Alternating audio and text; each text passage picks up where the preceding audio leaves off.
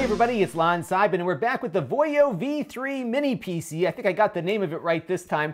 And we're back with a third discussion of this product now. And this should be a little bit of a warning sign. Remember I said that this was a buy-at-your-own-risk PC. So we're going to be continuing this discussion now because we have made some positive progress. However, there are some other things to be mindful of in the process here. So here's the deal. So when we first installed this thing and turned it on, it had a pre-built user that was an administrator called Voyo. And when you turned on the computer, it would just log you right in with that account, and they disabled user account control on the computer, meaning that a lot of the security controls were basically disabled, which is not a good thing for a retail PC. I was very nervous about that. So what I decided to do, because a lot of people were also nervous about that, hearing my thoughts on that during the review, is I decided to try and install a fresh copy of Windows using the Microsoft Media Creation tool, which is the best way and easiest way to get a fresh copy of Windows. It downloads it, loads it right onto a USB stick. You can stick the stick in the computer, boot it up, and install a fresh copy of Windows, which is what I did.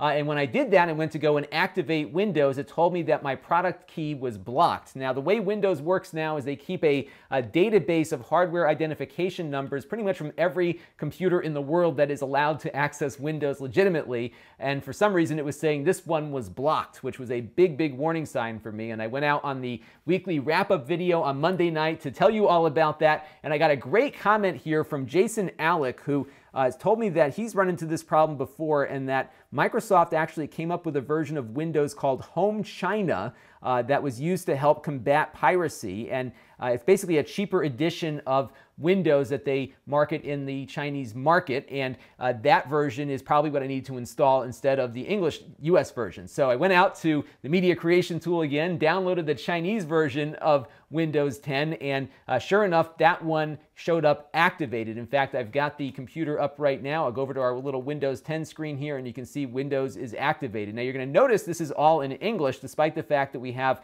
a Chinese version of Windows installed at the moment, and that's because you have to go and grab the Chinese language pack. And one of the things that Jason speculated in his comment on the video was that perhaps they created a user so that they could go and do that for you, because otherwise you have to kind of wade through all these menus in Chinese to get to that language pack, which is probably what happened here. Why they disabled user account control is a mystery. They probably shouldn't have done that. But the good news is this is a fully licensed copy of Windows. However, when I did install the fully licensed version of Windows from a fresh installation, I lost a lot of my device drivers, including Wi-Fi and audio. And apparently Windows 10 does not have these Cherry Trail system on a chip drivers just yet.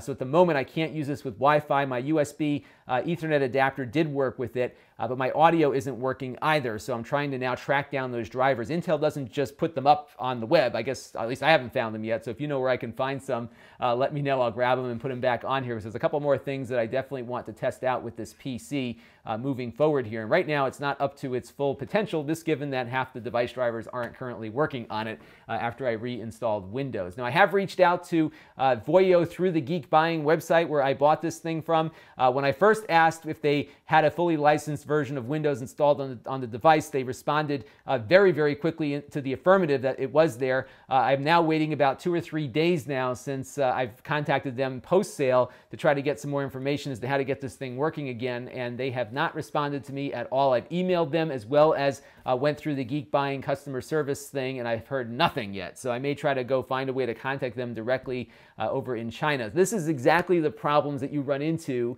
when you buy one of these no-name overseas brands, because the customer support is not going to be there for you when you run into trouble. So if you're buying one of these for grandma or something, and you know, you're going to rely on grandma to have her own means of getting support, you're not going to get anywhere with these things, and you're going to be spending a lot of time trying to fix it. So that's why I often recommend things like the Kangaroo Mini PC, which is made by a manufacturer, has a little bit more reach in other parts of the world, including where I live here in the United States, than perhaps Voyo will also. Now, Voyo does have a website, but this computer is not on it at all. I could not find any drivers, even digging through their Chinese section of the website for this either. So there was a driver package for a mini PC, but that one led to a 404 error. So I'm pretty much out of luck here until they get back to me. And again, this is the kind of stuff you deal with. And this is also why I made this a buy at your own risk kind of recommendation, because it is a nicely performing little PC. And if we can get my fresh copy of Windows to work, I'll be very happy, and I will show you more of what this thing can and can't do when we get that going. But I just wanted to give you all an update on it just because I wanted to clarify that Windows activation issue. This is Lon.TV. Thanks for watching. This channel is brought to you by my Patreon supporters, including gold level supporter Shabib. If you want to help the channel, you can by contributing as little as $1 a month. Head over to Lon.TV/Patreon to learn more. And don't forget to subscribe. Visit Lon.TV/S.